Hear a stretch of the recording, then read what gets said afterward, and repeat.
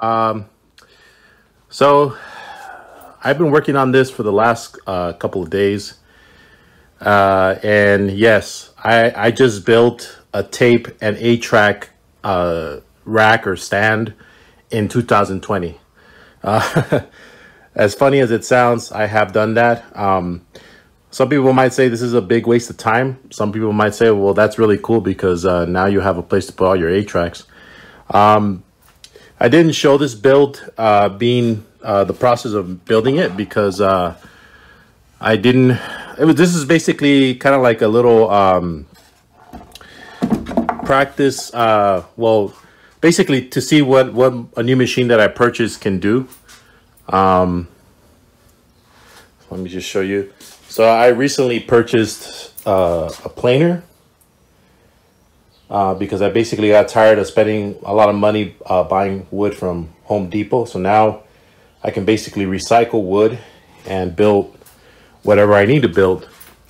So this was the project that was basically put together. I made this all from recycled wood. I think the only wood that I bought, because I didn't have any more of this size, was for these shelves right here. But everything else, it's all recycled wood. Just basically a quick demo of how this thing works. What I did is I joined these 3 pieces of wood into one, and then I made slots for these little kind of like they kind of go in a little firmly, a little tight. But I made these little dividers so that let me see if I can get this other one one-handed.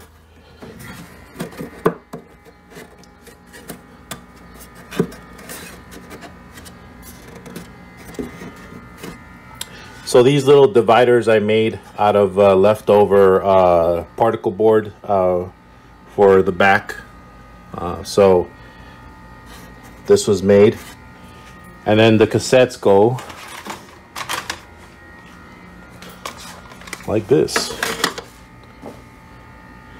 And obviously you have 3 rows of 3 columns of cassettes here, and then the 8-tracks. So let's go right here. And then on top there is another, let me see if I can get this in view.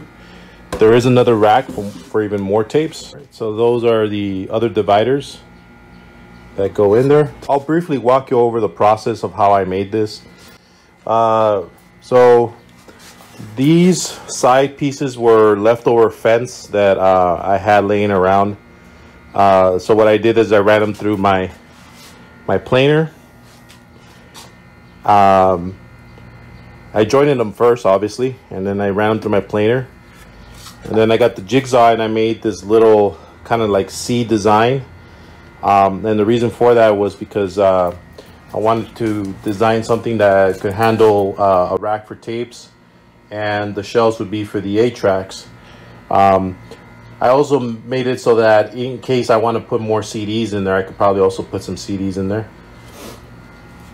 And this top shelf can also be for tapes. That was basically it.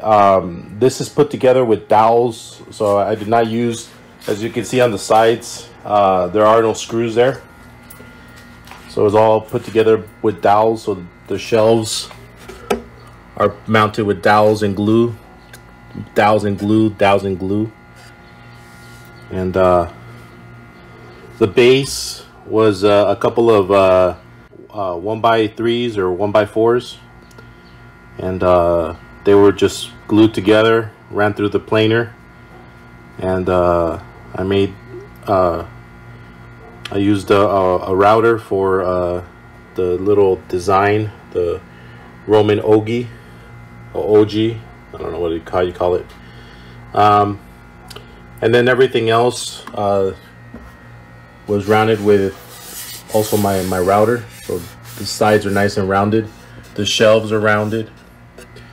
This little retainer for the tapes is also rounded.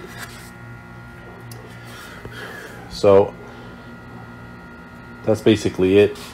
Not an expert carpenter, obviously, so there were a few mistakes. You see that wavy part in the back? That's basically because the shelf that I built was a little bit too wide. But for me, I think what matters most is for those shelves right there to be flush. So that's why I didn't care about the back, because who's gonna see the back? But that could have been done a little bit better, but I didn't. So this is just a learning experience. And then there's the back. I basically use that particle board, or whatever you want to call it, MDF. And that's the other side.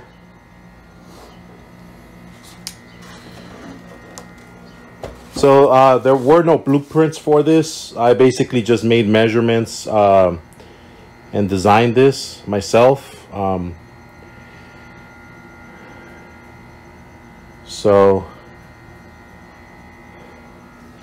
But I am very satisfied with the results.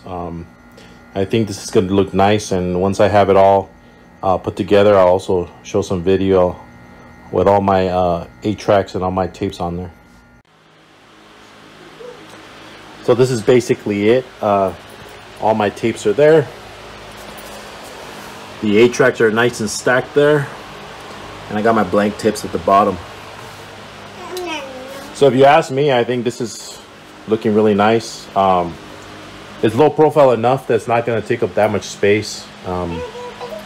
So I'm happy with it. And I'm thinking that maybe I might even do something with my vinyl that's similar to this, because I'm really liking the style of just how organized it looks. So nonetheless, thank you so much for joining me today, and I hope that this video gives someone an idea of how to build a nice little cassette rack, and have a wonderful day.